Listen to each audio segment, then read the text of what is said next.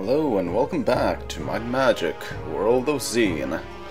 So today we'll be finishing the very last bit of what remains to finish World of XEEN and move on to the extra things. So, of course, first of all I want to go forward and ready the jump, because we'll be doing a lot of that. Okay. Now, let's see if I can remember this. Jump here, jump there, move here, jump here, jump here. I think jump there.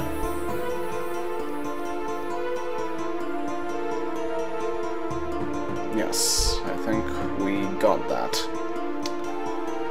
What is my name? Well, the letters there spell Red Pick. No. Actually, that's Picard. Captain Jean-Luc Picard of the USS Enterprise. Correct, come on up. Say, do you have tea? Earl Grey, hot? Throne of Legends. They're saying no.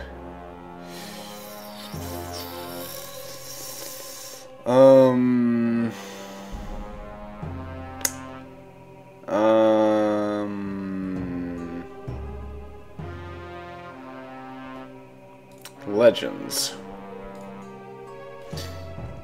I think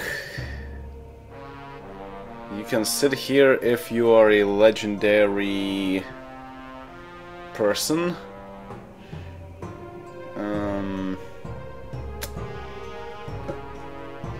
Well, let's try it.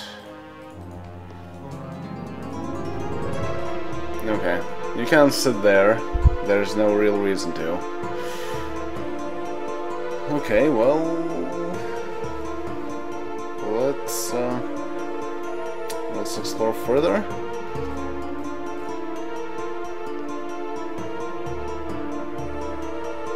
Yeah, let's start from here. Why not? Oh, books. Book, we'll read. The book seems to be an account of one of Picard's favorite adventures. He opened the book to a random page and began reading. Bruno cut through yet another insane beggar with his massive broadsword. As I was saying, this town is great. Just look at this place. An excellent trainer, a bank, excuse me. Two more beggars had approached Bruno and company with a horrible disease, interrupting Bruno's conversation and slowing his stride. The swords flashed twice and two more beggars went down. Now where was I? Oh yeah. Yeah, well, we've been to a place with beggars. Also, it's again incorrectly written there. The book seems to be an account of one of Picard's favorite adventures. You open the book to a random page and begin reading. And Coplius loosened his short sword in its scabbard. It looked like yet another fight with the hated mad fools. Bargas, the party sorcerer, began to tremble with fright. The first of the fools, the mad ones, stepped forward to receive an Coplius sword in the gut. The second followed the first, none the wiser from witnessing the fate of his fellow. Alright. Another sarcophagus. Do I want to open these? Maybe. Phase money. That's something new.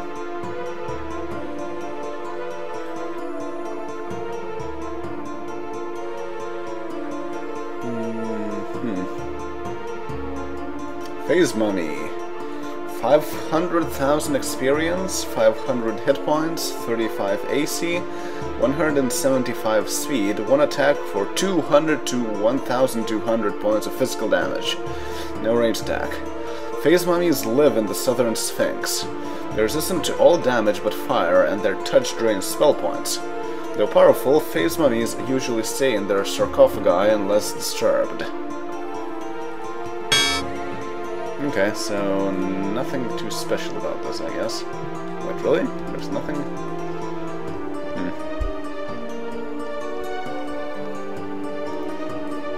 Alright. Oh, there's another throne. So you've come to me for the chime of opening.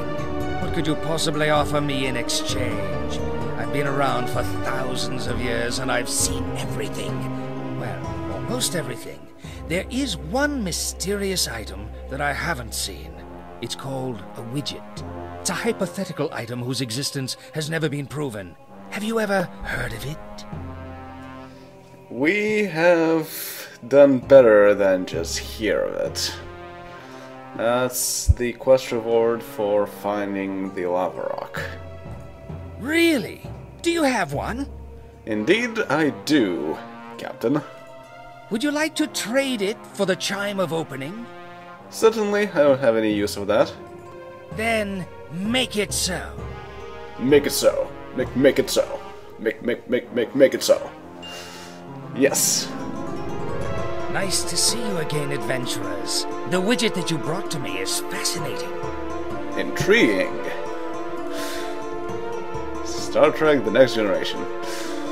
Okay, so let's just continue exploring to the side here.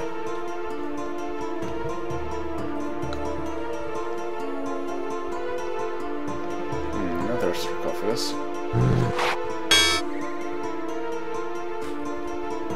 It doesn't look like there's much point in opening those.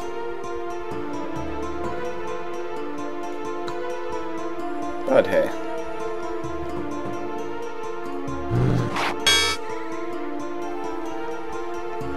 It doesn't curse you either, so that's good enough. Another book. This book has been hollowed out and used to store old cigars. The book seems to be an account of one of Picard's favorite adventures. You open the book to a random page and begin reading.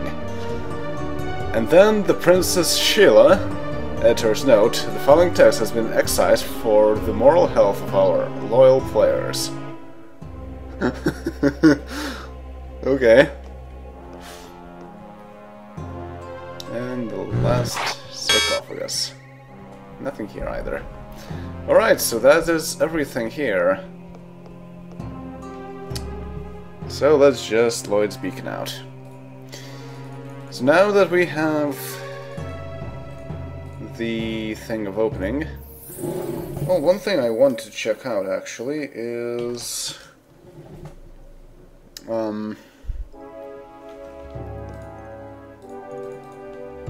what the Dragon Pharaoh has to say. Maybe nothing new.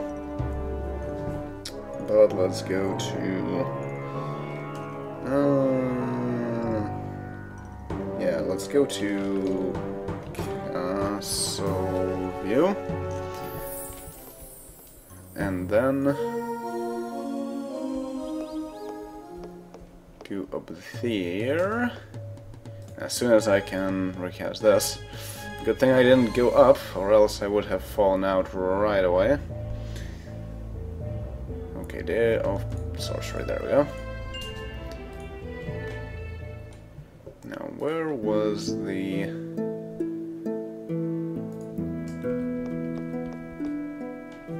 portal to the...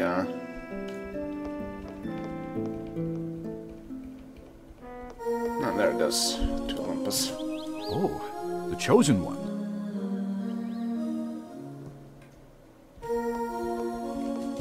Oh, the Chosen Ones.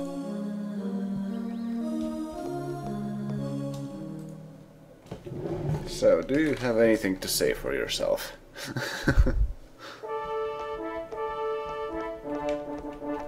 The opportunity to complete the destiny of XEEN will not be around forever. It is important for you to turn the machines on, awaken the sleepers, and open the way to the cloud world above Darkstone Tower. These tasks are all that I shall ever ask of you again. Think of the fame and the adulation of millions you will earn. So you don't have anything to say for yourself. Well, can I actually open this now? I don't think so. Oh, maybe. Yes, I can. Book, who will read?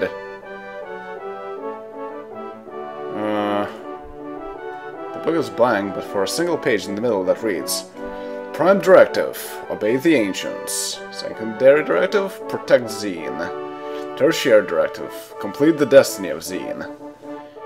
1 million experience. So, as you can see, the Dragon Pharaoh here is also a guardian, and probably not really,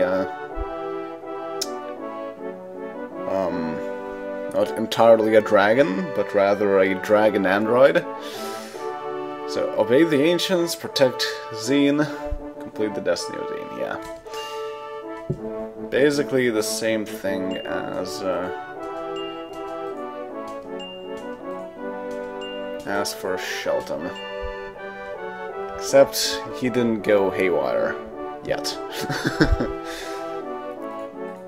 Alright, well, let's just go back. Lloyd's Beacon.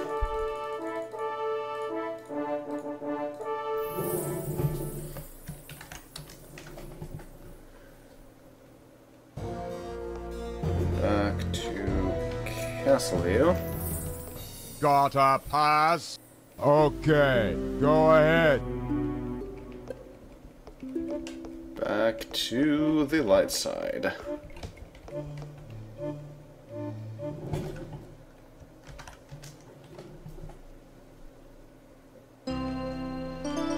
And finally, what I want to do is actually to go down here.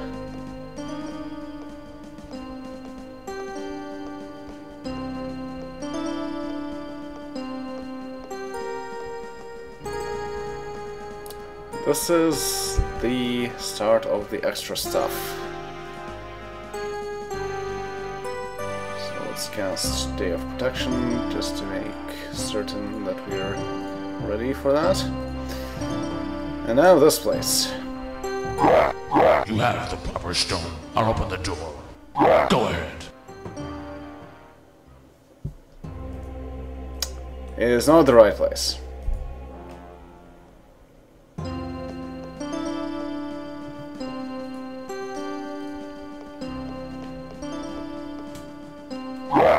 You have the proper stone. I'll open the door. Go ahead. Okay, now we're on the dark side again.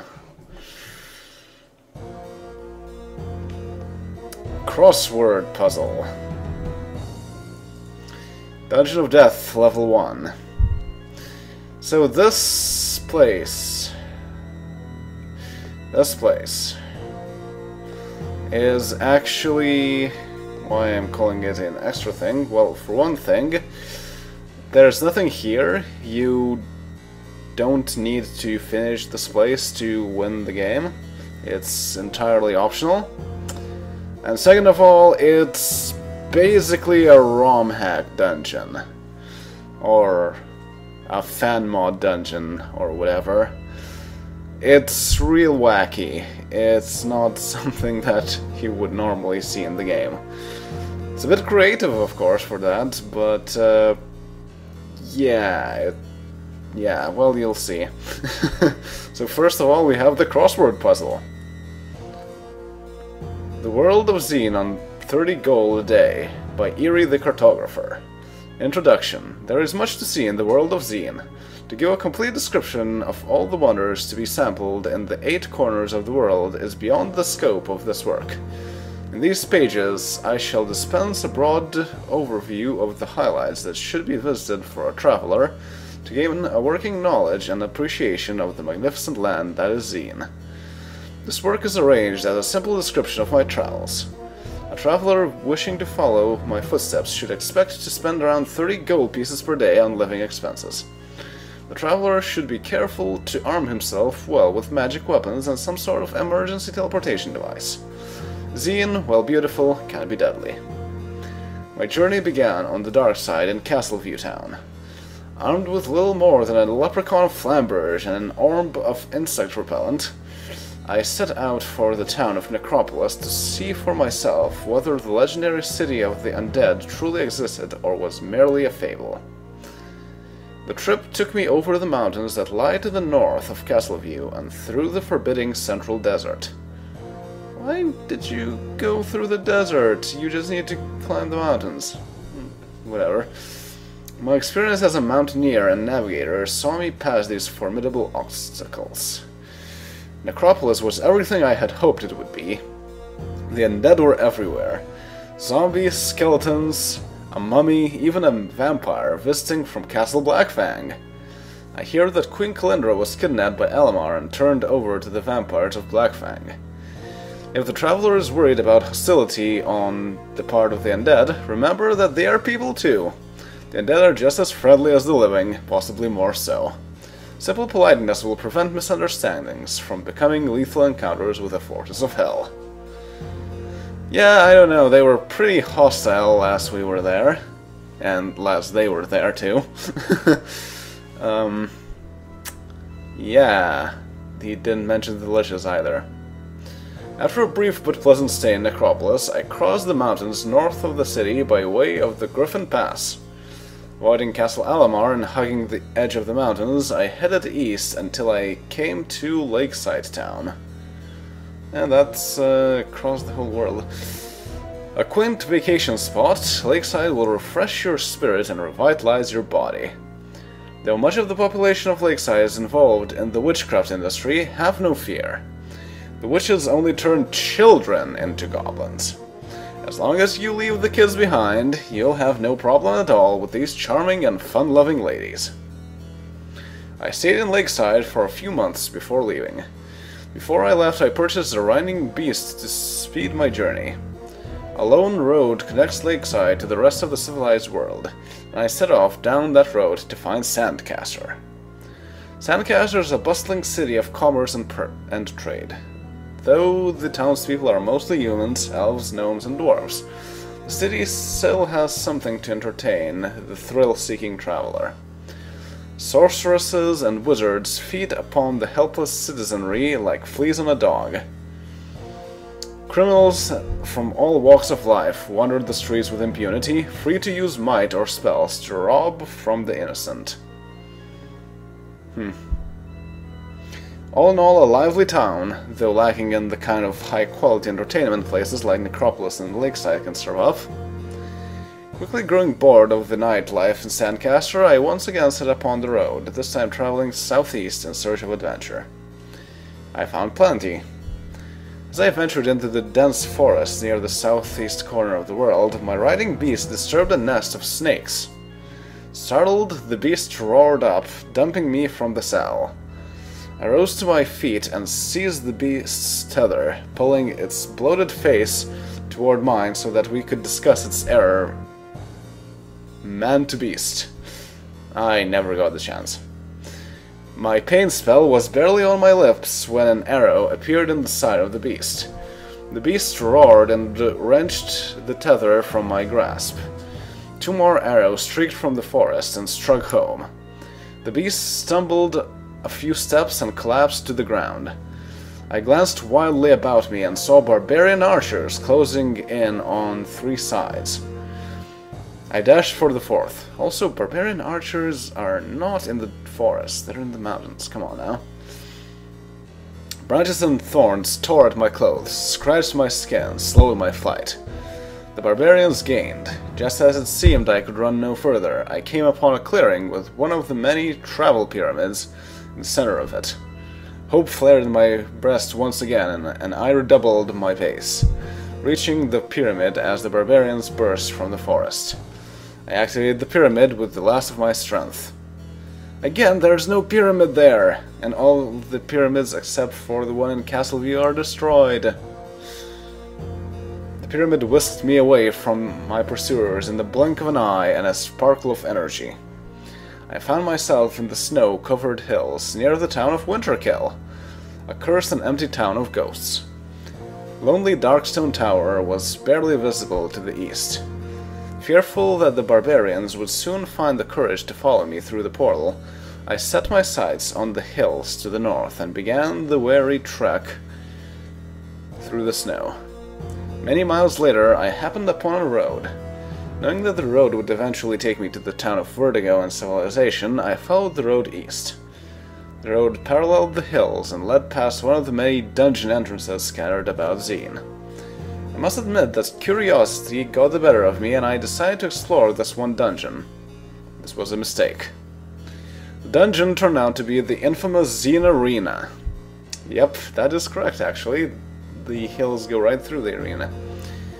I didn't figure it out until too late. The place was barren, except for a few piles of bones and a lone desk sitting in the center of a very large room. When I approached the desk, a large man appeared in the seat behind the desk and told me that since the place hadn't had any visitors in some while, that he would just start the fight without further delay. Then he vanished. As quickly as he vanished, monsters appeared.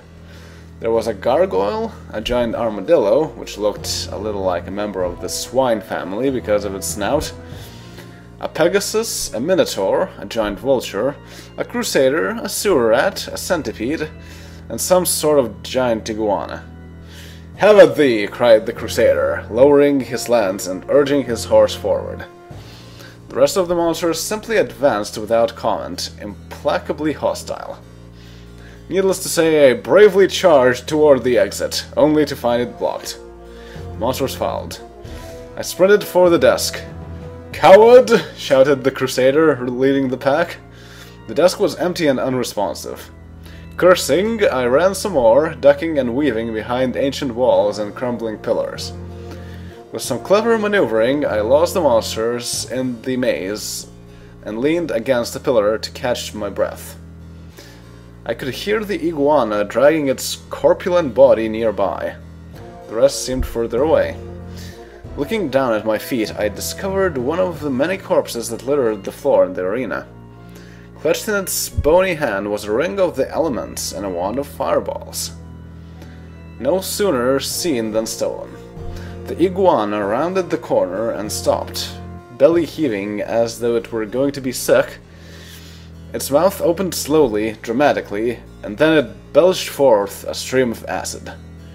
I covered my face with my hands, expecting the worst. Instead, the acid lightly singed my hair and clothes. The ring had saved me.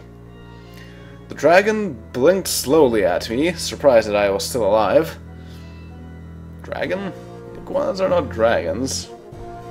I mean, the Komodo dragons are sort of like iguanas, but they're not exactly that. Well, anyway. Obviously not one of the brighter models. I leveled the wand and fired off a withering blast of heat and smoke. The monster staggered but remained standing. It went through its sick routine again and covered me with more acid. I fired the wand again. It covered me with acid. I fired. It fired. I fired. Finally the dragon fell on its side and died. "I have found you at last," shouted the crusader from behind me. "Turn around and meet your fate like a man." I turned. The crusader was there, flanked on either side by the gargoyle and the minotaur. The rest of the monsters were right behind him. Seeing my chance, I fired into the horde again and again, emptying the wand. When the smoke cleared, nothing but a black spot on the arena floor remained of my enemies. "That wasn't so bad," I said aloud, dusting off my clothes and straightening my collar. I walked to the desk. As expected, the arena master appeared. "Congratulations on your awesome victory," he gushed. "I'll send you to Vertigo now." Don't I get a reward or something?" "No, goodbye." Yeah, that's pretty good explanation of the arena in this game. Aye. The next moment I was in Vertigo, with only a hazy heat distortion in the air to mark my sudden arrival. With the arena and my hasty arrival on... What? On this side of the world? Oh. On this side of the world becoming a bad memory, my journey was almost over. I knew that there was a travel pyramid just outside of town. First thing, though, was to get a hot meal and a room for the night. The tavern was right behind me, so I stepped inside and asked for the special of the day. Octopus soup with arachnoid garnish. Well, part of traveling is to try the local food, no matter how strange. The octopus was somewhat rubbery, and the arachnoid garnish tasted like chicken. Not bad, but both dishes could have used some more spice. After eating, I checked into a room and had a good night's sleep. The next day, I decided to explore Vertigo a while before I returned home to Castleview. Turns out that Vertigo has all the amenities of civilization, including a town mirror. The blacksmith's shop has everything an adventurer could ask for. Everything from accuracy tridents to venom crowns. Nova scepters were unavailable though, and the blacksmith had never even heard of a JVC moat maker. Is that some special item that's in the game and only obtainable through the portals or something? I don't know. The guild, however, was virtually barren of spells. They didn't even have the clairvoyance and cure disease spells, let alone heavy hitters like resurrection and starburst. They seemed to mostly carry the simple spells that rangers and druids used. The proprietor, an agile prestidigitator in his mid-30s, told me that the nearest known version of the clairvoyance spell was in the Witch's Tower, far to the south, where the Hone of Felista the unicorn was kept. Well, risking some unicorn's horn sounded both dangerous and unprofitable. The seer within me told me that the further adventures would give me a severe case of death, and that I should change my vocation to fisherman or alligator wrestler. My decision had been made. I left the town and used the pyramid to return to Castleview. This travel guide is complete, but there is one more piece of advice I'd leave you to ponder. When the Sphinx has you baffled, and Korak remains a prisoner, Tito their wolf, smile and all will be forgiven. The end.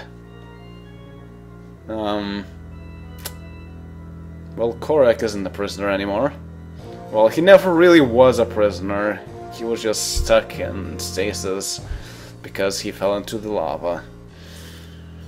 The end. Okay, that was quite a story. Okay, so the way this works, it's a crossword puzzle, of course. 75 down. Snake poison. Answer? Venom? Correct. Aha, okay. So essentially, by answering questions here, you get tiles cleared of water. And down means it goes down, and venom. 1, 2, 3, 4, 5. It's V-E-N-O-M. Okay, well that's interesting. And I guess all the highlighted words there are actually exactly that. 39 across. Bones. Remains. Answer?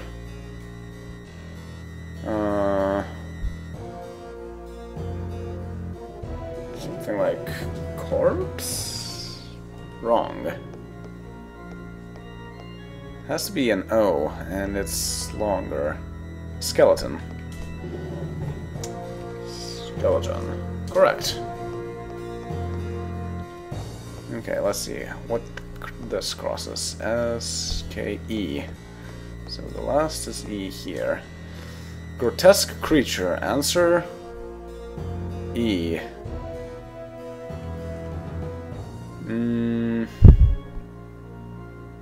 Gargoyle?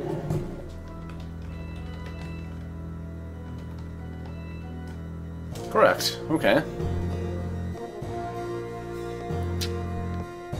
Alright, this crosses quite a bit. Actually, can I reread? Yes, the scroll reads Gargoyle. That's very nice. So, this is A.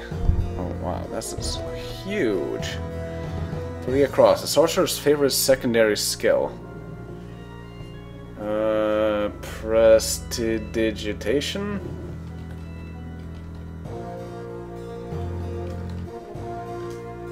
Wrong. What was it like? Prestidigitator? Correct, okay. So that's why it's so long. So that's O and R, so this means the second letter is O. 72 down. Gremlin. Gremlin. O. Goblin? Correct. Not exactly the same. So this is N.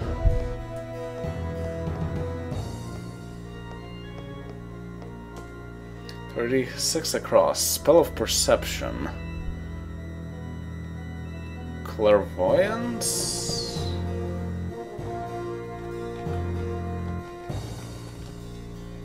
Yes.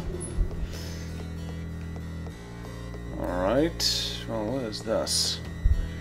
Nimble. Quick. Fast?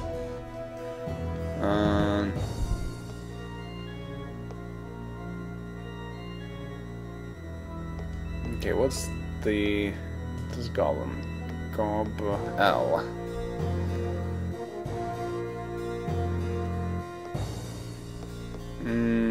L? Okay, and what is this? Gargoyle. G.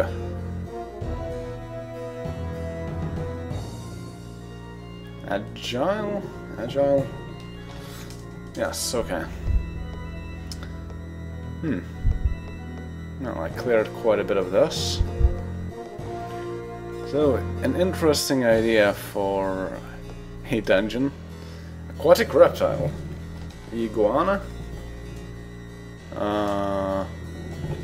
Dragon?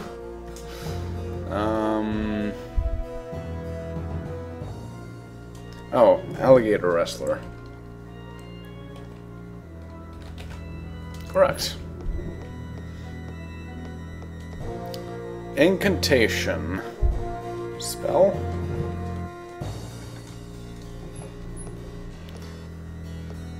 Oh, this is going pretty nicely, actually. Myriapod. Centipede? Right. Yay for invertebrate zoology. City of the Undead.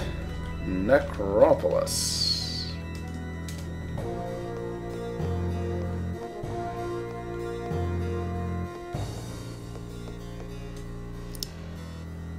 Underground jail.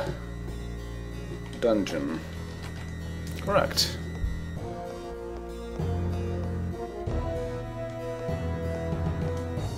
Half lion, half eagle. Griffin.